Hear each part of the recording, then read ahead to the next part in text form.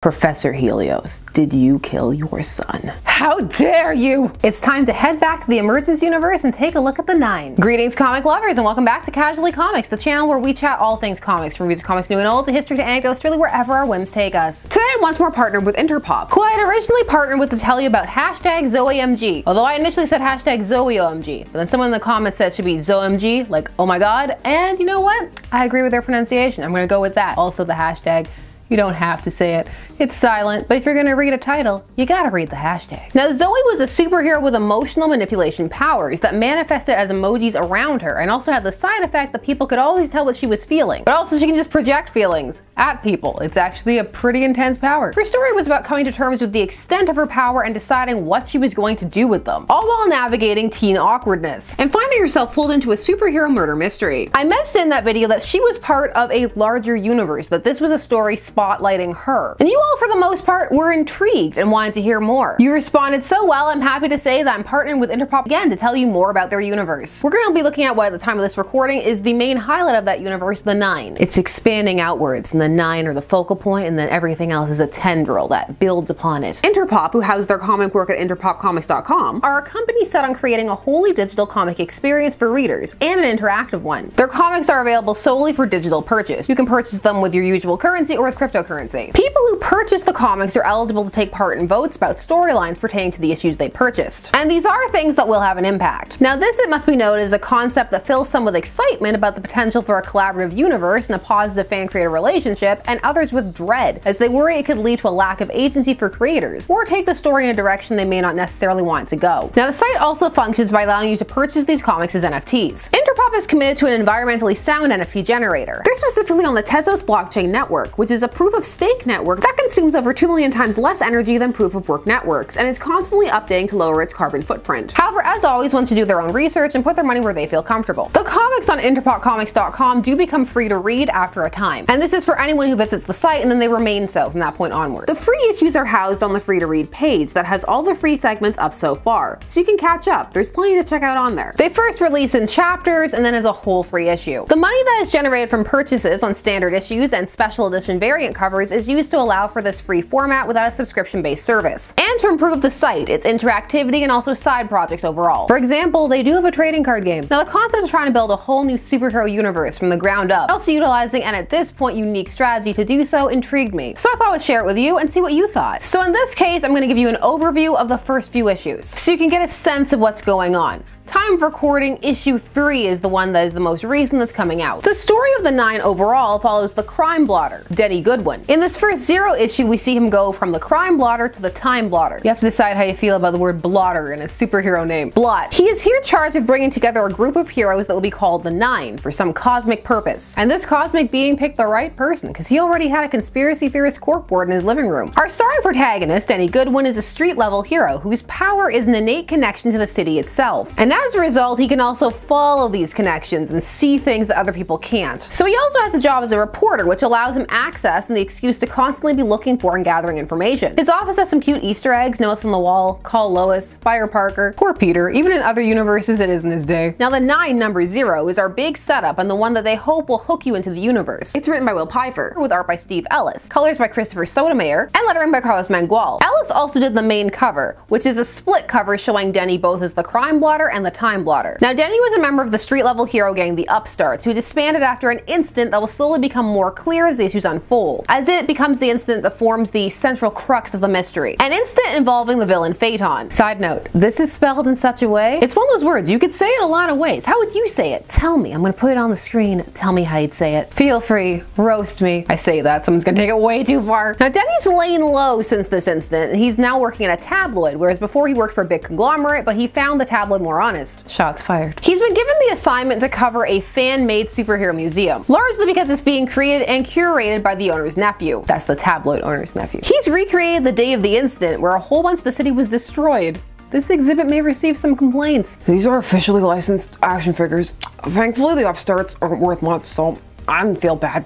unboxing them. You know, this panel really made me think about the things Clark must have heard back when he had a secret identity. Wishful thinking, maybe it's the future and he has it again. Time of recording. Must have snapped many a pencil. This curator even hired a graffiti artist to recreate some of the popular graffiti going around the city Phaeton lives, just for his museum. Because this incident also occupies a lot of the city's minds as well. Although it does take a while for you to come to grasp how you're supposed to view Phaeton. The depth and gravity of what he's done takes a while to be conveyed, so it's not the strongest part of what's going on here. It's here that Denny first encounters the Tome of Time, which this curator was sold under the pretext that it really is a cosmic book and that this isn't even its final form. The book hammers home the fact that Denny's been feeling out of step with time for a while, like feeling that the museum opened a year ago, or the fact that all his favorite shows feel like reruns. He looks all back to Phaeton and his disappearance. That it changed not only the upstarts, actually they disbanded because they were so shaken by the fact that they couldn't help and stop the situation or save the city. It was a very disillusioning experience, whatever it was. But it also changed the Genesis Squadron, the original founding heroes of the universe. Denny, as Crime Blotter, sets out to talk to Professor Helios, one of the founding members of the Genesis Squadron, long since retired, and a teacher at the Phaeton Project, a school to teach youth about their powers and how to control them to avoid another Phaeton incident. We also learned throughout this that the Crime Blotter was a mentor to Phaeton, and also, something that not everybody knows, the Professor Helios was Phaeton's father. So the school is also a kind of covert way to honor his fallen son, his fallen and disgraced son. So slowly you start to fill in the gaps, but it's really in reading the whole arc that all of what's going on with Phaeton becomes clearer and you get more invested in it. There are other things to be invested in around that though. Though that tends to be the mark of a decent arc, that it builds upon itself. Some of it is arc building, some of it's growing pains. Denny goes to confront the professor and he has no chill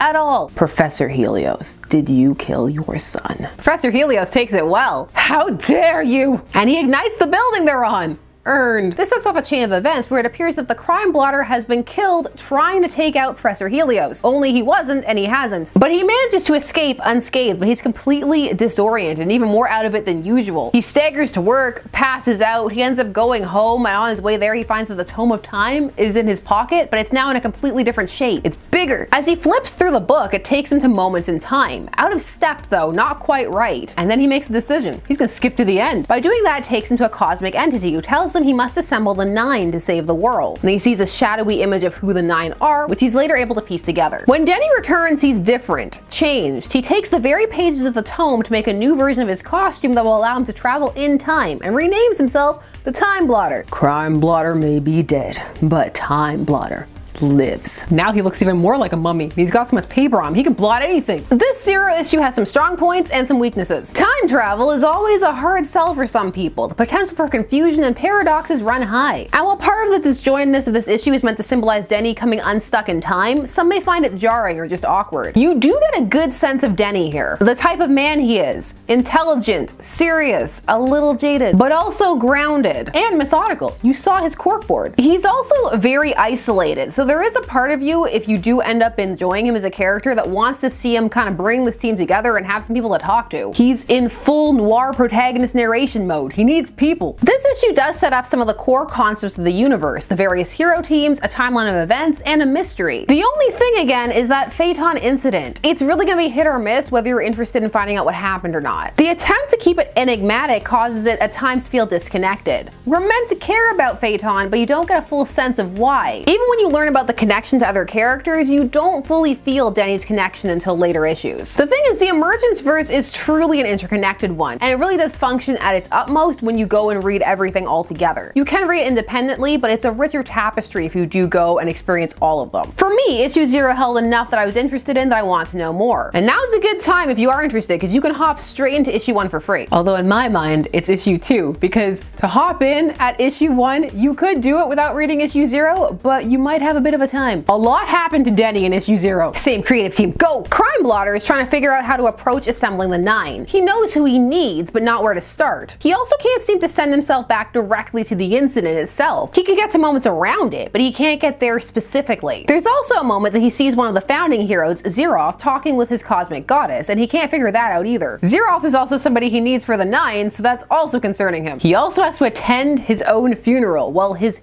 hero self's funeral. And he gets to see his friends speak there, and this part is very interestingly handled. Since they know his real identity, and he went to work the morning after this incident, they know he's not dead. But they still have to go out there and make speeches as if he is. And so when he sees them later, they have some interesting reactions to being put through that. One of these heroes is Devastatrix, his former love interest and a hero who has turned pro fighter. There's also Shimmerstorm, a hero who exists in multiple moments in time. They do this cool thing with her where her dialogue bubbles are overlapping each other, or she appears out of phase or duplicated. Now his funeral is a bit of a contentious event because it looked like he was trying to kill Professor Helios. So there are people with strong feelings on both sides who attend. It turns to a bit of a brawl. Also here we're introduced to Coax, a student from the school, who has the power to manifest illusions. And Zoe is here too. They use their powers to try and make it better, and they make it so much worse. Just illusions everywhere, projecting emotions. Their powers are very interesting when you attempt to apply them to a heroic setting. They're usually villain powers. Time Blotter decides that he's gonna go for the founding heroes first. He's gonna get Helios and Zoemg. He just accosts them and shows them his powers. Just get right to it. This includes taking the professor to a time where his son was alive. Just zero tact. None. This does not go down well, especially when Time Blotter explains that Phaeton is meant to be part of the Nine, and so he might not be dead, which is the general assumption after the incident. All of these hops around, however, start to breed discord between Helios and Zoemg, especially after they see him with the cosmic woman, and Time Blotter still doesn't have the greatest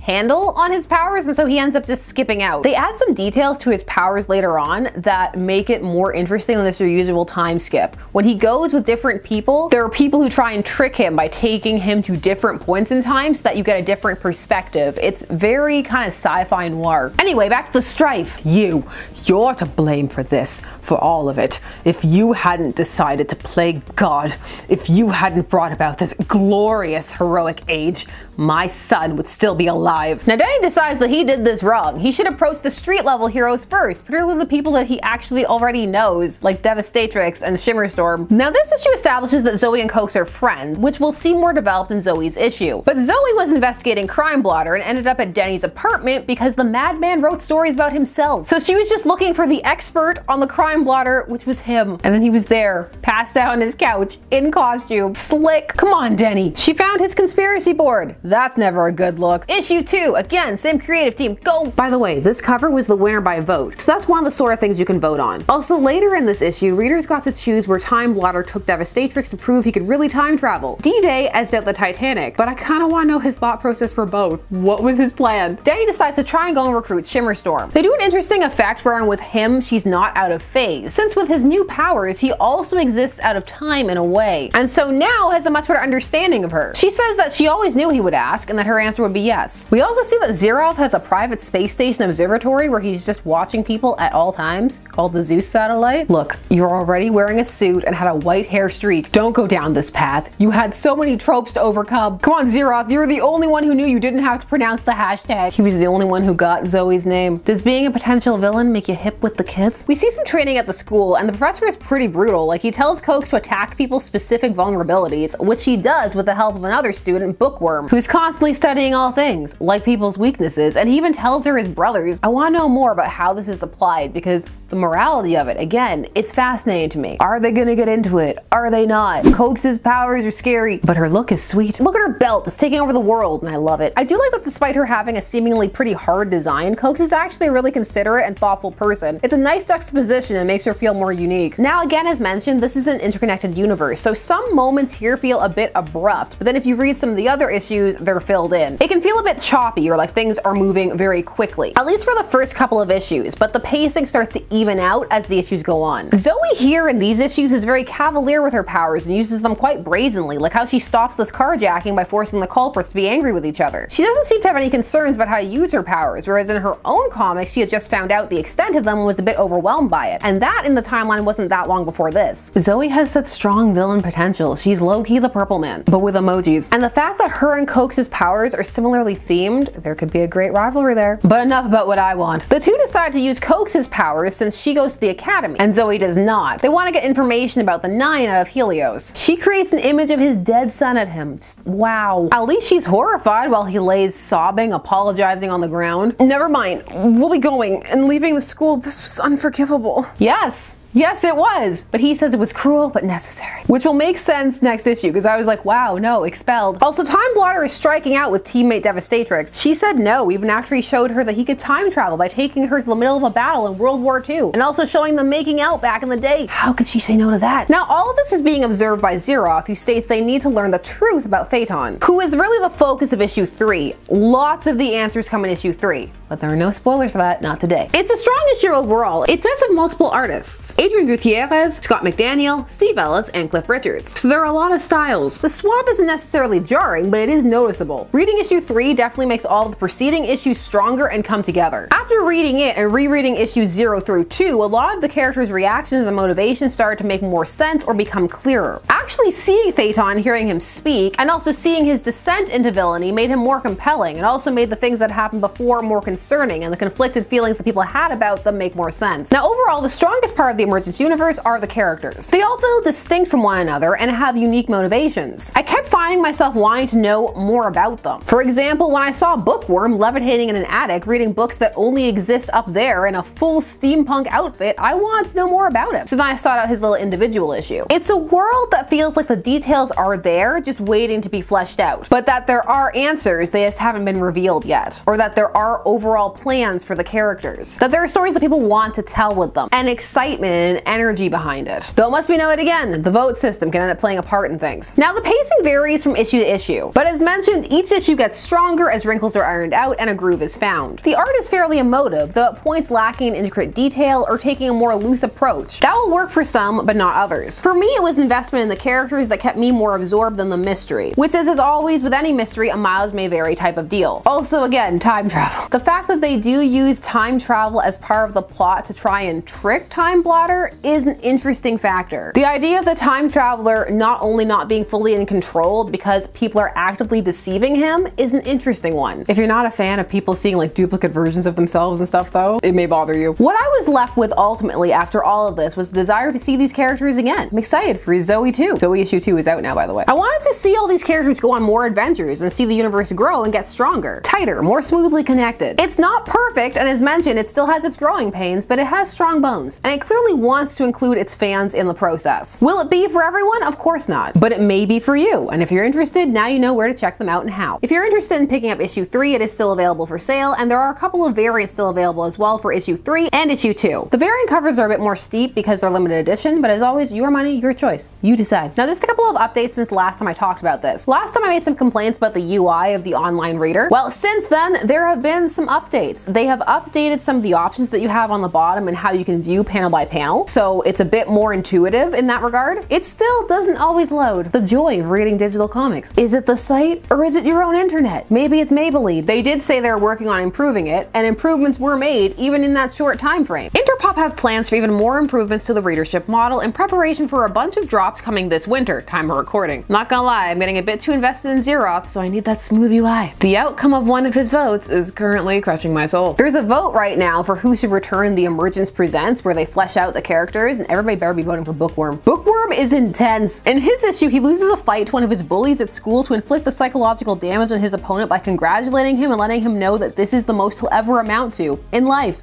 Ever. Bookworm don't play. So that was some more information and a look at the 9 on interpopcomics.com. Is it something you're interested in checking out? Is Time Blotter a name you can get behind? Do you hope that Zeroth can subvert expectations despite all the villain archetypes he's lining up on his bingo card? Are you interested in a purely digital format? Share all your thoughts down below. While you're down there, please do all the YouTube things. Like, share, comment, subscribe, and hit the bell notification so that you never miss a vid. Thanks so much to Interpop Comics, and thank you for taking some time out of your day spent discussing comics with me. I always appreciate it, and I will see you again soon. Bye-bye.